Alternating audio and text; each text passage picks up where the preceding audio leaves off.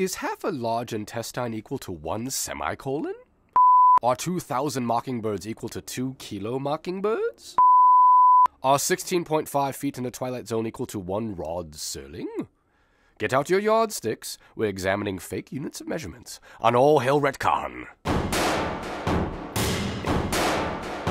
MBMEMDDD writes, in an episode of Transformers, Hook of the Constructicon says, I can perform flawlessly to within 1/500,000th of a Cybertronic mini-inch.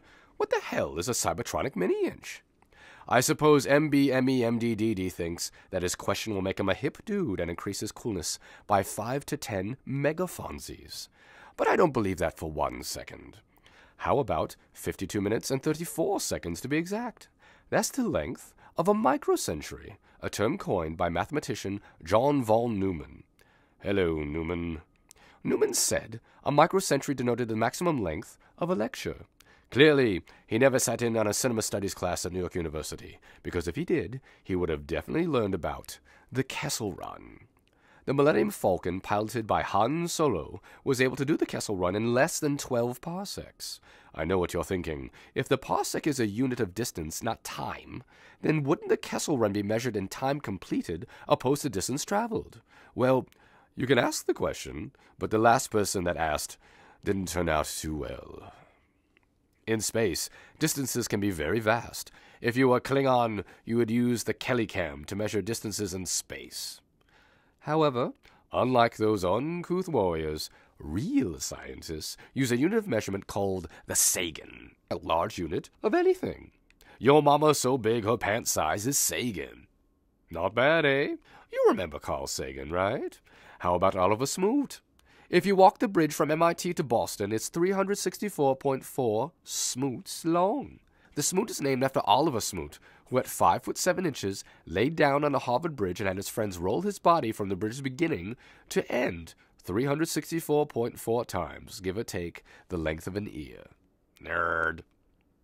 Perhaps you're considering ways of becoming obscurely famous just like Mr. Smoot.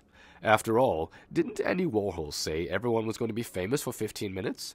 Nowadays, we've gone from 15 minutes of fame to 15 megabytes of fame. But nonetheless, if you want to measure your fame, you can do so in Warhols, Kilo Warhols, and, you guessed it, Mega Warhols.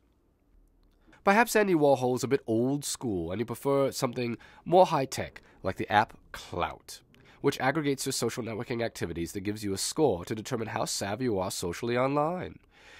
If you're just on Twitter, then you're measuring your views in something called Wheatons.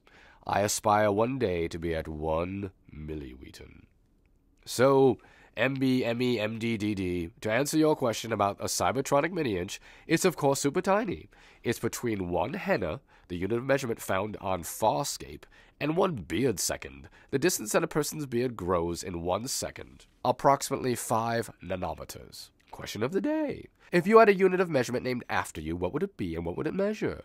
My unit of measurement would be the retcon, and a retcon would measure the effort you need to make something work retroactively in the past. Check out these examples of previous episodes to see how many retcon units went into making them.